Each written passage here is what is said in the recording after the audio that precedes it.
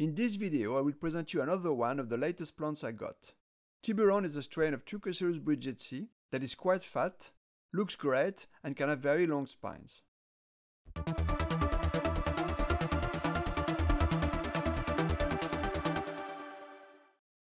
I was emailed this photo and asked if I would be interested to buy some cuttings. This Bolivian torch has ferocious spines, hence the name Tiburon, which stands for shark in Spanish, and is also the Spanish title of the movie Jaws. The spines of Tiburon can reach 4 inches in length, especially lower down on the stems. Imagine using this one as a fence for your house. Even scarier than barbed wire, while of course looking 1,000,000 times better. Truly a majestic and dangerous plant. It belongs to a Spanish cactus seller who got all of his plants from his dad. Or at least that's what I've been told. This is not one of the cacti that he normally sells. I asked for prices and was told to make an offer. So I made one, based on this photo, for the 4 tallest stems with flower buds. When I got the cuttings, however, it was a bit of a shock. I did not get the full-length stems that I wanted. Instead, I received much shorter top cuts, less than half the size of what I expected them to be. And they were not even of the same size. It looks like the seller just cut each of them at any length that he felt like. That was not a good feeling, especially since I paid quite a lot of money for them. My original offer, which I believe was fair, was actually turned down by the seller, who made a counter-offer slightly higher. I agreed to it, as I really wanted those stems, especially since they had flower buds on them. But what a letdown to get such short pieces. It's not for no reason that I wanted long pieces. It's to make sure that they don't etiolate and that they keep on flowering in coming years. Such short cuttings are bound to etiolate. The piece most affected appears to be the one on the left here, but I'm pretty sure the other 3 will also etiolate to some degree. The importance of getting long top cuts is something I talked about in my recent video, How to Avoid Etiolation on a Short Top Cut. Make sure you check out this video if you haven't. And it's not just about etiolation. They are unlikely to flower again for a few years. If you want a cutting to carry on flowering the following year, you need a lot of plant mass, which translates to a piece that is as long as possible.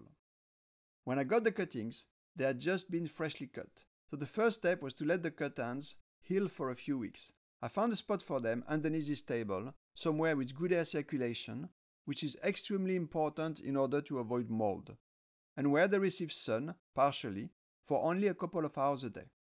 It was the peak of the summer, temperature-wise, and normally I would protect them from the heat by placing them outside of direct sunlight altogether, with just a good amount of ambient light. But since these cuttings had flower buds on them, I thought that some sun might be needed so that the flowering process completes. I know from experience that the flowering process can get cancelled by some time spent in complete darkness. It happened to me with a Pacanoy cutting that had buds, which I forgot in the dark for 2 weeks. The buds never turned into flowers. Admittedly, there was total absolute darkness, not just in the shade. But just to be safe, here, I thought some amount of sun might be beneficial. Once the cuts were healed, I placed them in air pots so that they make roots, with my usual rooting mix of 1 part potting soil to 1 part perlite. Air pots, like I mentioned in one of my previous videos, provide excellent air circulation, which translates to more roots and might reduce the likeliness of rot. They are cheap, not much more expensive than regular plastic pots, and I recommend them for the rooting phase. Once the plants have built a good root system, which often takes a few months, then I suggest you replant in regular pots, as I am doing now. The blue plastic gloves that I am using are to keep my hands clean from the soil. They are not meant to protect against spines. No kind of gloves will protect against long adult spines. These kind of spines will even go through leather gloves. To handle plants with dangerous spines, I suggest using a magazine. The spines normally cannot go through a thick layer of paper. The soil mix here is my usual one for adult columnar cacti. 2 parts potting soil, 1 part perlite or washed pumice, and 1 part earthworm castings. It's a very fertile mix, mostly thanks to the castings, which is what Trichocereus plants like. Feel free to alter this recipe if you want. Just don't reduce the perlite or pumice, as 25% of it, I think, is the minimum to ensure good drainage. I personally tweaked that recipe by adding about 10% of local soil to it. Where I live, there are cacti growing in the wild, and that local soil is very rich in minerals that are beneficial to cacti. But that step is totally optional. Your plants will do great even without it. With this other Tiburon cutting, I don't use any magazine. Instead, I hold the plant with my left hand, avoiding the spine. Be very careful handling very spiny plants like this one. Years ago, I had to go to the hospital a few times for a piece of Bridgesii spine that remained stuck between two bones of one of my fingers. I was slicing a top cut that was above me on a large plant, and it somehow landed on the back of my hand. You should also wear protective goggles when handling and cutting cacti with long spines, especially if those are eye level or above. You may notice that the pot I am using is broken. These plastic pots are inexpensive, but since they are exposed to the sun, they will not last forever. This one is about 7 to 8 years old and starts to be very brittle. I'm only using it here because I'm running short of new pots. Hopefully, it won't completely disintegrate before I need to repot this plant in a few years. Thankfully, these pots are cheap to replace. I buy them from cannabis grow shops for €1.50 each, which currently converts to $1.50 US. These are prices in Europe. I'm not sure about prices in North America.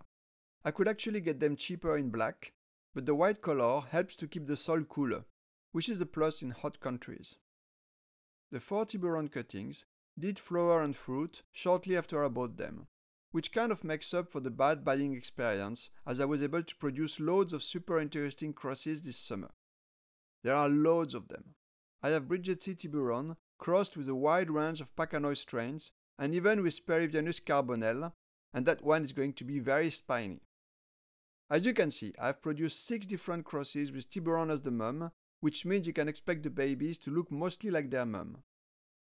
And I also have 7 crosses with Tiburon as the dad, where on the contrary, the genetics of Tiburon will not be dominant. All these seeds are available now, as well as many other interesting new crosses. So if you want me to email you the full list, together with information and photos of all the plant parents, please send me an email mentioning which is your country. My email address is in the description of this video.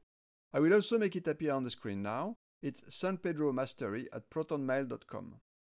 Ideally, I would like to grow every single one of these crosses. I will probably start before Christmas, indoors with artificial lights, and I will report on them in my small container video series.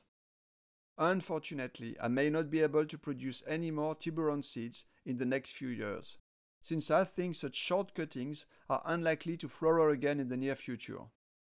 We'll see. But at least this year I have managed to get tons of crosses with Tiburon, so I'm happy about that.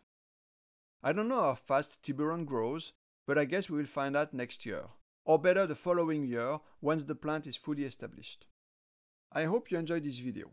There will be more videos coming in what is proving to be a fairly popular series among my subscribers, so make sure you are subscribed so that you don't miss any of those spotlights. That's me signing off, but I'll be back soon with more videos.